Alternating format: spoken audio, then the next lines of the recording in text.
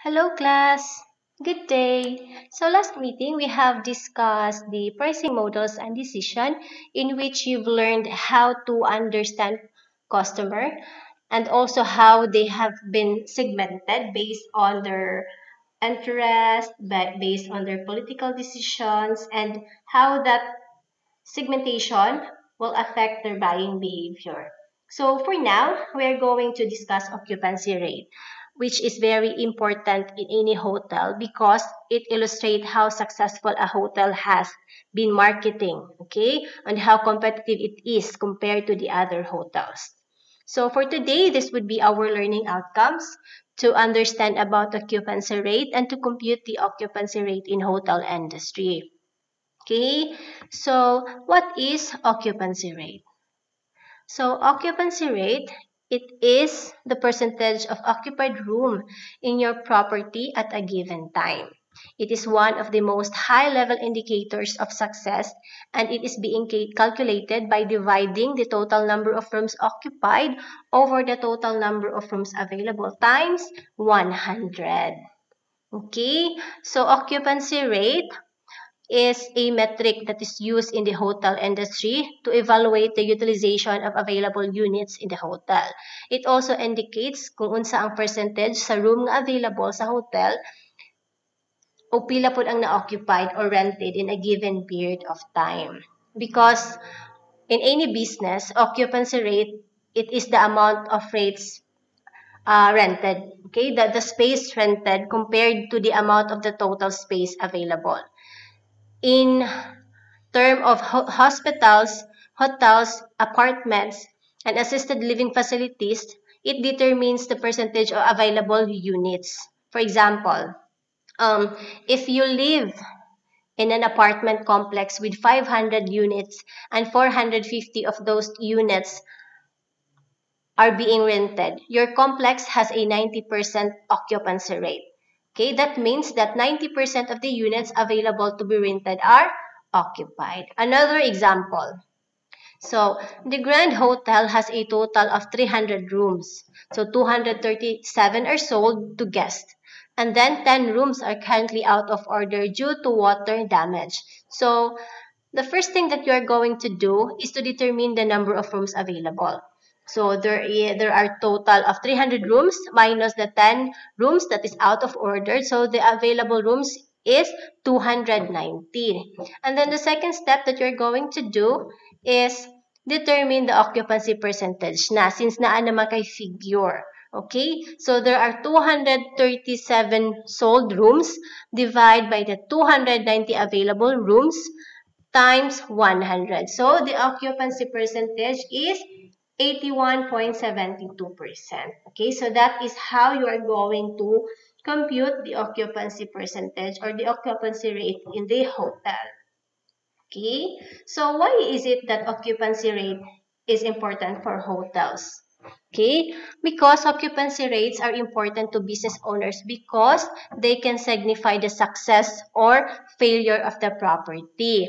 If a hotel that has consistently low occupancy rates, for example, it may mean that property has significant problems that make it unattractive to the general public. So, the occupancy rate can also be used to determine how successful the facility is compared to its competitor and how changes in pricing or marketing strategies impact its business. Okay, so mao gyud na siya basically basic importance sa occupancy rate. Though even if ma-identify nila nga there are certain things nga low ang occupancy rate, still there are standards on how to measure. Okay, these are the standards on how to measure occupancy rate. So the first standard is room occupancy rate. So hotel occupancy rates is expressed in the form of relationship between the number of rooms occupied by the guests and the total number of hotel rooms that can actually be occupied. So it is represented by the following mathematical equation where R represents the room occupancy rate, where O represents the occupied rooms, and D represents the total rooms that can be occupied. Okay, so in getting the room occupancy rate, you just have to add the number of occupied rooms and the total rooms that can be occupied. For example, If Grand Hotel has a 100 total number of rooms, and then on December 24th, the rooms being occupied is 50, and the number of rooms available for sale is 50, so to add it up, there are 100 rooms occupied. And when we are going to express it in percentage, then there are 100% room occupancy rate. Okay, so in Ana. The second standard is beds occupancy rate. So hotel occupancy rates can be expressed through the relationship between the number of beds occupied by the guest and hotel capacity, which is the number of beds that can be afforded to hotel inmates or guests. So this is expressed by the mathematical equation. So RB, which means bed occupancy rate, OB, which means number of rooms occupied bed, TB, which is total number of beds that can be provided. So in getting the bed occupancy rate, you just have to add the number of occupied beds plus the total beds that can be provided. Okay, so to avoid confusion, ang imong bantayan is the word bed. You have to compared to the first standard. Here, in the second standard, we are referring the number of bed. But on the first standard, we are referring the number of rooms occupied or the number of rooms basically because there are some hotel where charged based on bed. Okay? And some, manggod labi na sa mga large hotel, naa sila yung mga charges for extra bed or roll-away bed. Okay? So, what are the reasons nga low man ang occupancy in the hotel? So, first, it could be that the hotel is new. Diba? So, challenge yun na kaayo if the hotel is bago pa lang. Okay? But since new pa na siya, it would require good na siyang time to grow. You should give it at least 6 months, but potentially up to a year before establishing whether there is low occupancy problem. In the meantime, every new business could use some promotion. Okay, like leveling up your marketing strategy. If you don't have a marketing plan, then you're going to start a new one or you're going to build a new one so that your hotel is ma-known na siya and then daghanay mo patronize na mga guests. Okay? And then, dili man gid late ang mo plano to advertise because usually man gyud some of the hotel will start on marketing their hotel through advertising, like through giving leaflets, mao man gid na siya ang kanang mostly nga buhaton sa mga hotel. The second reason is the hotel is not visible online. Okay? If it is not visible online, then you can do marketing on the internet. It is essential when you are starting a new business. Excuse me. This is especially true for hotels where most guests are coming from the internet. Like, di ba, kung mo search ka sa internet, like, mangita kag hotel nga budget friendly. So, increase yun mo ang imong marketing style nga kanang ma-attract yun ang usa ka customer. Okay?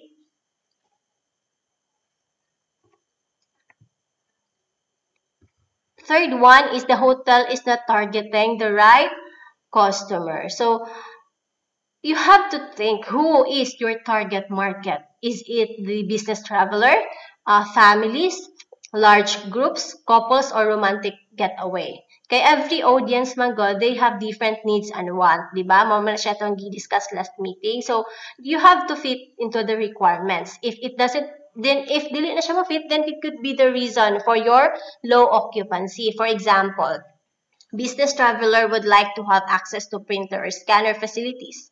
Families would like to have access to a safe place area for children. Or try to accommodate your target market to the best of your abilities. You have to make sure that all of this is clearly displayed on your online pages, social media profiles, and brochures. You should also consider creating your own hotel blog. Okay, so that is one way of marketing your hotel. And then your blog will feature your hotel, but also feature events, mga news, mga guides, even ang location inyo na siya butang sa inyong blog so that makita dito sa mga customer kung unsa gyud ang mga gina-offer sa inyong hotel. Fourth one is the hotel is not encouraging repeat visitors. If guests traveler to the area regularly, consider offering incentives to the repeat visitors. So the most popular way is via closed group discounts. Okay, if you decide to go down this route, mind any existing party agreements. You are a counterparty of. You have to encourage your repeat visitors to come in various forms. Okay? And you have to offer discounts also. And pinaka the best gyud nga buhaton, especially if repeated na siya nga visitors, is since naanang mo history sa iyang previous nga occupancy, so kahibaw na gyud mo kung unsa iyang mga gusto, di ba? So dili na mo maghuwat nga request pa siya ana nga certain thing. Okay? You just have to ask if same lang ba gihapon, mao ba ni mo, just to confirm lang, okay? And then i-offer na siya. So mo na siya best way so that the guest will feel comfortable and ma-feel pud niya nga importante gid siya since na remember man sa hotel ang ihang mga likes o ang ihang mga gipang avail previously. Okay? The fifth one is the hotel haven't built local partnership. Okay, if the hotel haven't done already this partnership, so it is important to introduce the hotel to the neighbors and contacts at the local city councilors. You have to spend time in the area getting to know your neighbor and the area attraction. Okay, even if you already live in the area, you have to try to look at it from the point of view of the tourist. You have to get to know other local businesses and attracts that you'll be referring guests. It may also help. Okay? Kay, if you're going to build partnerships man with other accommodations or other tourist site, mag-create mo siya word of mouth. Okay, so they can refer your hotel, and at the same time, you can refer also to their attractions or even restaurant or ang ilahang mga local na business. Okay, so importante kaayo na siya. And then another reasons for low occupancy in hotel is that the hotel's online reputation is lacking. Okay, so we are now in the age of internet, so online reputation is everything. Okay, so as many travelers book their travel arrangement on the internet, reading good words about your business online can go a long way. Okay, so importante gud ang mga recommendations, mga reviews on your hotel, especially if naa na may kaugalingon ninyo nga vlog, if mag-create na og vlog ang usa ka hotel. So you have to encourage your existing guests to leave a review. So most of the guests are happy to leave a review, so a simple reminder at checkout is all it takes. Okay, so once the review starts coming in, try and reply to all of their reviews, positive and negative. And don't forget, be humble and grateful because these reviews are what your future guests will see. Okay, so even when things go wrong, it's always good to show potential future guests that the hotel cares. Make sure that you cover all booking sites and review sites. For example, kana mga TripAdvisor, Yelp, and Squarespace. Okay, mo na siya mga examples sa mga booking site. The next one is the hotel's marketing strategy is not effective. Okay, so when the guests book online, they are essentially booking your photos. Kitaon gyud nila ang photos. So kung ang imong display online is not so attractive ang photos, then basically dili gid sila mo stay sa hotel, dili gid sila ma-attract. So very important nga kung unsa ang inyong kung one of your marketing strategy is to showcase your hotel kung sa mga facilities ana through photos, then you should make sure nga maayo ang photos. Kinindot ang photos nga make sure nga maka-attract yun na siya sa customer. And then the last one is the hotel's prices for room and other facilities is too expensive. Okay, so very important yun nga before issuing or before releasing the rates of your rooms or the prices of your rooms and the facilities offer, mag-conduct yun mo og kanang kana bitong i-conduct ninyo kung unsa ang advantage ninyo sa inyong competitor, inyong kitaon kung pila ang mga prices sa competitor, since basin di taas na pud kayo ang inyong price compared sa ilaha, and then you are offering the same amount of services. Okay? So kamo na siya kitaon. So those are the reasons nga low ang occupancy in hotel. Low ang occupancy sa hotel. Okay, so bago ang hotel, dili siya visible online, mali ang iyang target market, wala siya nag-encourage of private visitors, wala nag-build og local partnership, wala online, the online reputation is lacking, so wala mga reviews and feedback from the customers, and then ang marketing strategy is dili siya effective, and then the prices is expensive compared to the other hotel. So those are the reasons for low occupancy. And now, na po siya mga strategies on how you are going to increase occupancy rates in hotel. So first, communicating to the right target audience. So if you notice that the hotel's occupancy rates are lower than your competitors, then the target audience of the hotel should be revisited. So hoteliers should be targeting the right target market nga naay higher chance of staying at the property. They could be business travelers, mga young couples with families, mga group of friends, and so on. So it's best to gather data from your guest records and understand the right approach. The second is create packages and promotions. So once ka na naka-target audience and imo na siya na-defined for your hotel, the next step that you are going to do is to start creating packages and promotions that could appeal to this particular target segment. Okay? Because different guests will have different expectations in mind, and catering to these specific needs will be beneficial to your property. So their expectation may vary depending on their cultural background. It may vary from their ethnicity. It may vary from their profession, their age, mga income group, and so on. So you have to use that information in your own advantage and make them an offer that is compelling to them. Okay, you have to keep in mind that the packages and promotions to be offered should still have a strong pricing for your hotel to earn profit, because basically ma'am gina siya purpose why you have a hotel, to gain a revenue. Though nag-offer ka og mga packages and promotion, but still you have to think nga ang imuhang pricing would fit good or mag-create gihapon na siya og profit. Third one is provide loyalty discount. So this is the best way also in increasing hotel occupancy, because it will encourage the guests to have returning visits to your hotel.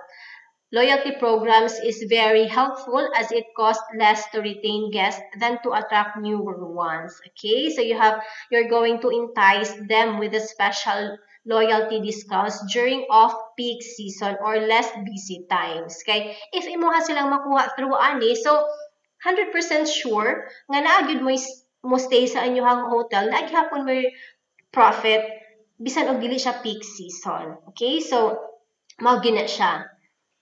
Advantage din na siya sa inyong hotel. And then aside from offering during off-month, or loyalty discounts can be extended on their birthday, so ilahig anniversary, okay, of their last visit. So guests will have an increased satisfaction with your property because of this acknowledgement and gratitude. Okay? So, di ba, best kaya siya ang marketing strategy. Okay. And then the fourth one is partner with corporate. So, this is another tip on how you're going to increase occupancy rate in the hotel. So, you have hotel must sign up with the corporates and other businesses. It's best to diversify multiple sources of reservations that will eventually increase chances of your hotel being occupied. For city accommodations, the opportunity is partnering with business because it is too big to miss out. So your hotel should come up with a compelling package that will stand out against competitor. So the best part of having this type of partnership is being assured of steady business coming into your hotel. Then the last one is continuous engagement with your guest. So this is the last um, strategy on how to increase your occupancy rate in a hotel. So it is important to develop your own mailing list with the right target audience. Stay in touch with your previous guests through having constant communication with them by offering midweek specials, mga special loyalty cards, and so on. Okay, another way to engage them is through showing the best highlights of your hotel and also the nearby sites to visit as well. Okay, by having the right communication to your target market, it will increase the chances for them to book with your hotel instead of competitors. Okay, so those are the strategies. We're going to communicate with the right audience. If not ang right audience, then you're going to create packages and promotions to them. Okay, providing loyalty cards not just of peak season but also during their special occasions like birthday, anniversary, mga ingana. And then you have to partner with corporates. Okay, and then lastly, continuous engagement with your guests. So there is also another way increasing occupancy rate.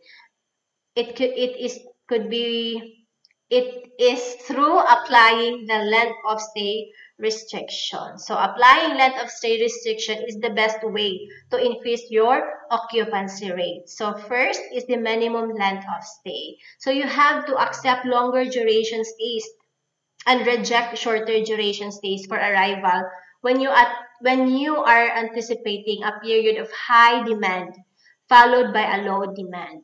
Okay, so this will help the hotel increase occupancy during the slow period afterwards. The second one is maximum length of stay. So in maximum length of stay, the strategy would be is that don't accept reservation at specific rate for multiple night stays, extending into your high demand period. Okay, so guests who want to stay beyond the maximum length of stay period can be charged rack rate for subsequent nights. And then the last one is close to arrival dates. When you're going to apply this restriction, you have a very high demand and you expect to reach maximum occupancy through stayovers as opposed to new arrivals. So don't accept reservations for arrivals on the day in question and only allow guests staying through from previous night. Okay, so those are the another way on how to increase revenue. Minimum length of stay, maximum length of stay, and close to arrival. And also, we have to determine the pros and cons of the occupancy rate. So, pros is that occupancy rate gives a clear indication of how much business your hotel is doing. Okay, so through benchmarking occupancy against competitor, it shows your rates nga kailangan i-adjust. Okay, so makita din mo kung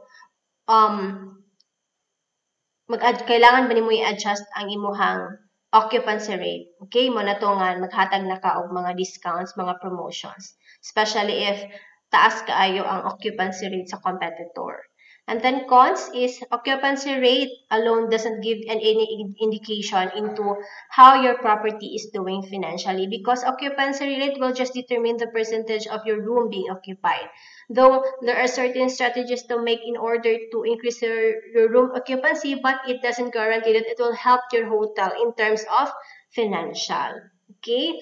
But there are another strategies, mga naay mga laing strategies or applications nga i-apply so that ma-identify if a hotel is doing financially. Okay, so occupancy rate can be used in hotel. Very important na siya in a hotel. In partner with another strategies na po in revenue management to determine the financially kanang bitaw to determine kung unsa ang if financial stable ba ang usa ka hotel.